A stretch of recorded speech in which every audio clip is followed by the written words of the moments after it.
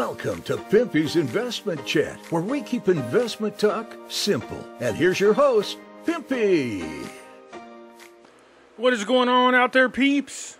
Alrighty, I see you guys keep tagging me in this or bringing this to my attention. So you guys got to be very careful about these types of things.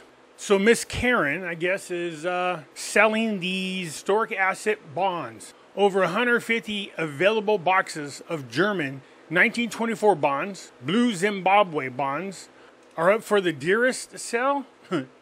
Send me a message now. What am I sending you a message for? I sent her a message and she never responded. I said, what are these and what do you think they are and how much do they cost? Never heard back from her. But yeah, they're really fancy. If any of you guys looked into this, and I'm curious to see what it is they're trying to charge you. Before we get started, do me a favor, hit the thumbs up button. If you're not a subscriber, please do so, because when you do, it helps out the channel, and I certainly do appreciate it. If you're thinking about buying gold and silver, head on over to our friends at Miles Franklin. The link will be down below in the description. When you make your purchase, make sure you use promo code Pimpy, P-I-M-P-Y, and they'll take care of you. If you have any additional questions, you can reach us over here at this phone number or over here at this particular email. For all orders over $10,000, reach out by email and we'll make sure that you get a great deal. So come on over to Miles Franklin and add to your precious metal inventory. So you can actually find these online, these Zimbabwe, they say bonds. These are limited edition, as you can see, 1 of 10,000. Inventory list, which is interesting. This is what they look like. This is with the security features on them, really nice. Okay, so what are these? They're just collectibles. That's all they are. If people are out there telling you that you can exchange these later down the line for a whole lot of money, they're lying to you. All these are collectibles. AliExpress has them for $8.20 each. They're designed very well. They are attractive. But what you have to be careful of is people are actually out there trying to pass these off as something that you can exchange for a higher value. Here's one right here that's unopened. See the security features? Now this has 400 pieces in there for $810. So here is the description. These notes are not issued by Reserve Bank of Zimbabwe. So be careful. Zimbabwe did not issue these. Not solid gold, decorative ornament. See what it says in the description? This is a decorative ornament. A collectible item, no value. We have many designs, Zimbabwe banknotes and Yellow Dragon banknotes, and you're welcome to contact them. Down here it says features is durable and waterproof. This is a great talking point and certainly a very unique gift, but a decorative ornament only. So like I said, be careful because people are sending me links to different people who are trying to sell these, pass them off for something that they are not. So as you can see, this Miss Karen is not giving you all the information. I'm wondering if any of you ever reached out to her and asked her questions, what these are and what it is that she told you. So anyways, you can buy 400 of them for like 810 bucks, or you could buy one for $8. Zimbabwe is on their way to de-dollarize. They say that, but then they always end up using the dollars anyways. And it doesn't help that the people that are actually using the dollars are the government officials. But they have currently joined the BRIC nations. So the government says it has developed a de-dollarization roadmap that entitles measures to promote the wider use of countries' new currency, the ZiG. This comes after a Reserve Bank governor introduced a new legal tender on April 5th, 2024 to replace the Zimbabwe dollar.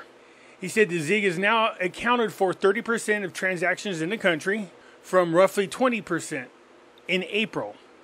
He said in a few months since its introduction, Zimbabwe's new unit of account has managed to tame exchange rate volatility and anchor low inflation, which is what you want in your currency. A growing number of retailers and manufacturers are now accepting the domestic currency for payments while pricing their products using the official exchange rate. While the US dollar has been instrumental in managing inflation, its use is not sustainable given limitations associated with the availability to influence desired levels of growth. Authorities can influence economic growth using various monetary instruments, including interest rates and money supply. Let me go ahead and jump over to this other article since it's very similar. The Finance and Investment Promotion Minister Professor Incube is set to present the de-dollarization roadmap meant to enhance the widespread use of the ZiG currency as a legal tender for use in the economy. This follows the Second Republic's introduction of Zimbabwe's gold ZiG currency earlier this year, making a significant milestone in the country's journey towards economic development and ultimately stability. Addressing thousands of people gathered for the commencing of the fruit juice and water processing plant recently, the president said he was closely monitoring the local currency's performance. He said once the ZiG is stable and in full circulation in all corners of the country, he said he would announce the country's full de-dollarization. So as you can see here, they think this process is going to take 2 years. So now that the ZiG is being used, that means the other currencies are no longer any good. So obviously I've spoken about redenominations several times. When a country changes the way its currency looks, it's called a redenomination. Whether they take off zeros, delete zeros, lop off the zeros, whatever the hell you want to call it. Zimbabwe recently changed to the ZiG. That means the ZWL and the Zim dollars are no longer any good. You can't use them. They're obsolete. You have to have the new ZiG dollar. You can see right here, people with Zimbabwe dollar notes and coins may swap them for ZiG notes and coins using the market-determined interbank rate of the day. This means you have until April 26th of 2024 to convert your Zim dollars to ZiGs. Over in Zimbabwe, even before the end of April came, stores and companies were already rejecting the old banknotes because they know they'll no longer be any good. I know people keep telling you, oh, they're bonds, therefore they have to honor them, which is a lie. Those bills are obsolete. You can see here, this person is giving you an example. A 37-year-old tried to pay his full amount with the ZWL notes, the Zimbabwe dollar. And the person would not give him change. They said, either buy more things or lose your balance. You see right here, Zimbabwe's outgoing currency, which locals call the bond notes, but the till operator refused to accept it, telling them to buy something else or forfeit the balance. The scenario is one of the scenarios that people in Zimbabwe face daily.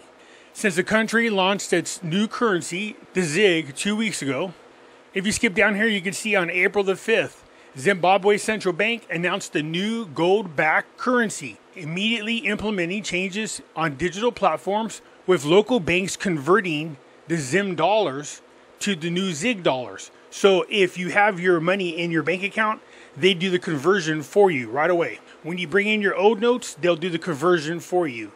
However, the new banknotes will become available only at the end of the month after the central bank's governor put in place a grace period to enable the transition. In the meantime, the central bank made assurances that the bond notes would still be in use until the end of the month when they officially launched the ZiG dollars.